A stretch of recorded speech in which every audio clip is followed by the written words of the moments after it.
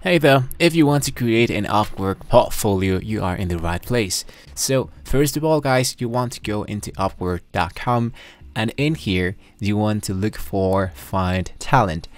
What I'm going to do here is, first of all, I'm going to sign up with my Google account. If you don't have an account, you can always click down below in the link that I'm going to leave you.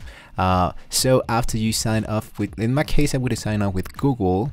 And once I sign it up, what I want to do here is to look to find talents. I want to find, let's say for example that I want to look for someone that designs logos in here. So for example, I want to choose this guy, and I'm gonna click into his personal account. So as you can see, here's the profile. He's a web designer, graphic designer, and I'm gonna choose Upwork.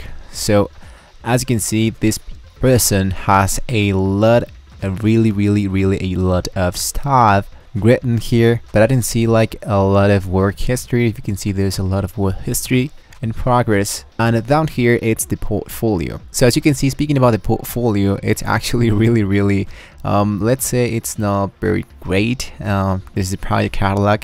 So what I want to do is to take a look into how the competition is introducing to the world. So I don't want to copy paste. I mean, I just want to take inspiration and see what's working with them and what's not. So speaking about this kind of people, for example, he has more than 2,000 projects into Upwork.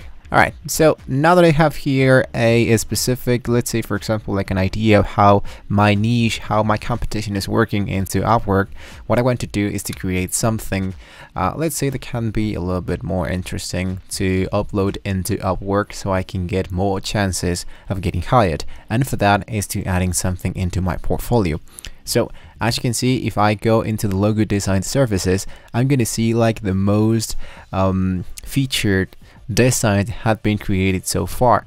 So what I want to do is to look for a pattern here. So as you can see, it says project by price, all logo design project, and what I want to do is to look for a pattern. As you can see, there's no red color, so I want to try to use that as an advantage to my services so I can get more chances of people to look to my portfolio. And for this specific situation, what I'm going to be using is Canva. Now, since Canva is totally for free, in my case, I'm going to be using a Canva Pro section.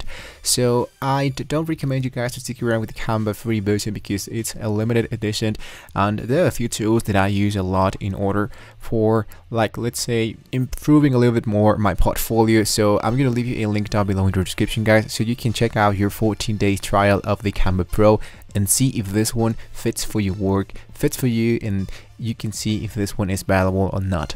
So I'm going to create a design, and here into custom size, I'm going to choose 19 to 20. So now that I'm in here, the last thing that I need to do is to create or import the most amazing logo design that I have so far. So just for example, and this is just a very quick example, let's say that this is something that I create myself, right? So what I want to do here is to choose this background color and change the background color into something a little bit more with this colors. So what's going to happen here is that this color is going to be highlighted more in the feature part of the Upwork project. So as you can see, if I see all the Upworks that are available in here, I'm going to go into the Explore Academy. So as you can see, there's no red logos, so I can import here my logo design. And once I download my work, I can go back into my profile, go into the project catalog, and here what I can do is to create a project. So I'm going to choose create a project, and I just need to import my project image, which in our case is this one. So once again, guys, I'm just going to leave you a link down below in the description so you can check out the Canva Pro version. If you want to stick around with Canva free version, I mean, you can totally do that. You can just use a few stuff that are totally for free in here, but I can strongly recommend you guys to stick around with the Canva Pro version so you can have more chances to get contracted, to get hired here into the Upwork section. So I can do a lot of projects here into Canva, and I just need to import that into Upwork, and it could be just really easy to do that. So there you have it, guys. Don't forget to like and subscribe to the channel if you want to see more about this kind of tips into Upwork. Thank you so much for watching this video, guys, and I will see you next time.